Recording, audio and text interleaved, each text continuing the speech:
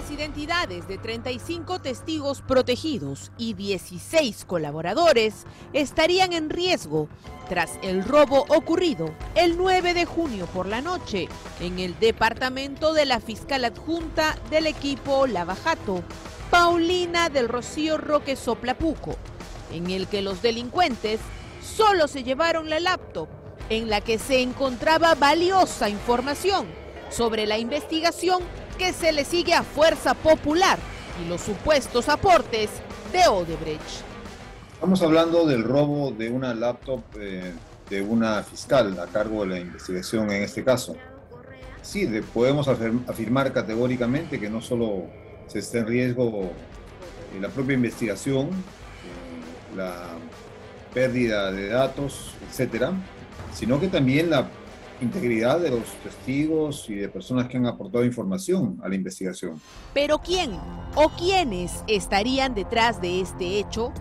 O en todo caso, ¿a quiénes les sería útil toda la información?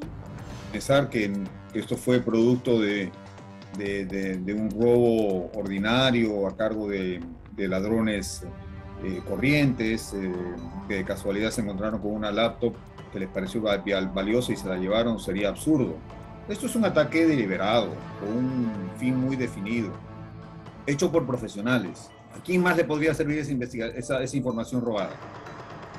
Por supuesto que les podría servir únicamente a los interesados en obstruir la investigación. Entonces, acá estamos hablando de dos cosas. Uno, de un ataque deliberado y claro a una investigación en curso de un caso emblemático y paradigmático muy significativo en términos de la posibilidad de vencer la impunidad de la delincuencia de poder.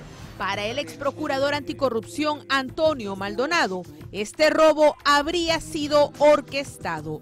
El fujimorismo se ha caracterizado siempre por tener estructuras paralelas. Las tuvo cuando estuvo en el poder, estructuras paralelas al poder. Y en democracia el partido oficialmente tenía una estructura paralela, que es la que está siendo investigada como organización criminal. O sea que no estoy diciendo nada que no sea de pleno conocimiento. Ahora todo lo referido a este caso importante está en manos ajenas a la Fiscalía. Todo lo dicho por los colaboradores, así como sus datos personales y la información que los abogados intercambiaban con la fiscal. Todo, absolutamente todo, eso y más, está en manos extrañas. Estamos hablando de una situación de negligencia y de orfandad de parte del Ministerio Público que no tiene los protocolos suficientes para llevar a cabo ese tipo de casos y que permite que una fiscal ingenua se lleve una laptop con esa información a su casa. De eso estamos hablando. El robo de esta laptop al interior del departamento de Roque, Soplapuco, donde habían muchas otras cosas de valor que los delincuentes pudieron llevarse y no lo hicieron, se suma a la denuncia de junio del año pasado, hecha por el fiscal Walter Edgardo Villanueva, respecto al robo de su vivienda, donde tiene equipos asignados para sus investigaciones.